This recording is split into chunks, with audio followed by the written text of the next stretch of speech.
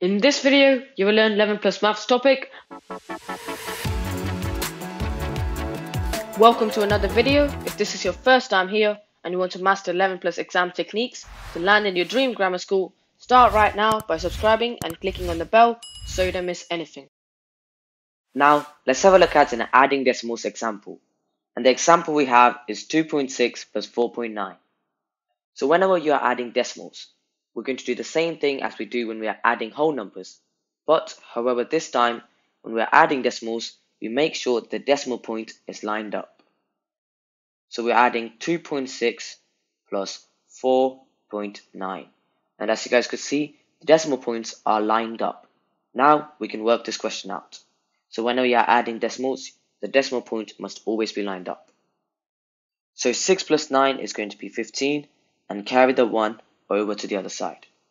So 1 plus 2 plus 4, 1 plus 2 is going to be 3, 3 plus 4 is going to be 7. So we get 7, and add the decimal point, so we get an answer of 7.5. So this means our answer to this question is 7.5. Now, let's have a look at an adding decimals example. And the example we have is 6.87 plus 9.65. So once again, we're going to arrange this out as if we are adding a whole number, but we're going to make sure decimal points are lined up. So we're going to do 6.87 plus 9.65. And once again, we can see that the decimal points are lined up. So now we can add this up. 7 plus 5 is going to be 12. So put the 2 down and take the 1 as a carry. Carry to the other side. 1 plus 8 is going to be 9. And then 9 plus 6 is going to be 15. Write the 5 and take the 1 as a carry. So 1 plus 6 is going to be 7. Then 7 plus 9 is going to be 16. So write the 16. And write the decimal point. So we get an answer of 16.52. So this means our answer to this question is 16.52. Now, let's have a look at another adding decimals example. And this example is 8.24 plus 4.8. So once again, we're going to arrange this out as if we are adding normal whole numbers, but make sure decimal points are lined up. So we're going to add 8.24 plus 4.8. So because we have a gap here, so after lining the decimal points up, we have a gap right here. We don't have any numbers there, so we're just going to fill that with a 0 instead. Now we can add these numbers up. So a thing to remember, if you're left with a gap after lining the numbers up, just add a 0 to the end, since this does not change the value of the number itself. 4.80 and 4.8 are the same. Adding the 0 on the end does not change the value of 4.8. Now we can add these numbers up. So 4 plus 0 is going to be 4. 8 plus 2 is going to be 10. Write 0 and take the 1 as a carry. So 1 plus 8 is going to be 9. And then 9 plus 4 is going to be 13. And then write the decimal point. So we get an answer of 13.04. So this means our answer to this question is 13.04. Now let's have a look at this example. And in this example, we are adding 3 numbers. 6.12 plus 2.436 plus 8.417.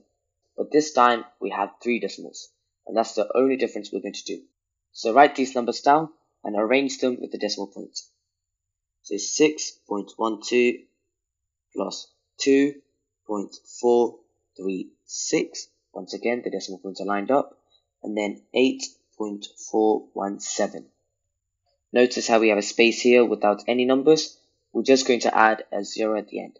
Because as we said before, adding a 0 to the end of a number does not change the value of the decimal itself. So we have 6.120 plus 2.436 plus 8.417.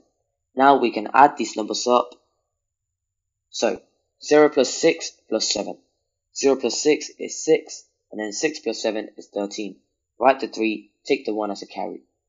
Now 1 plus 2 is going to be 3. 3 plus 3 is 6, and 6 plus 1 is 7. write the 7. Next up, 1 plus 4 is going to be 5, and 5 plus 4 is going to be 9. Write the 9 down, and then finally, 6 plus 2 is going to be 8, and 8 plus 8 is going to be 16. Write the 16, and write the decimal point. So this means we get an answer of 16.973.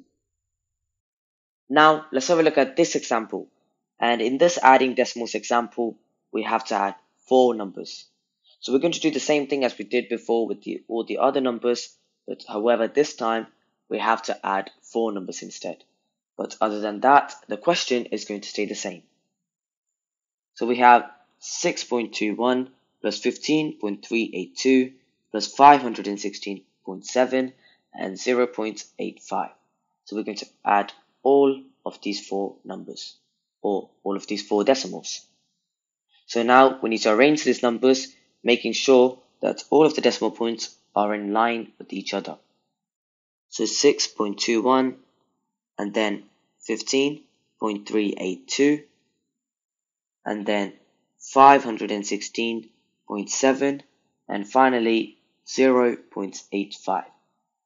Notice how we have space at some places.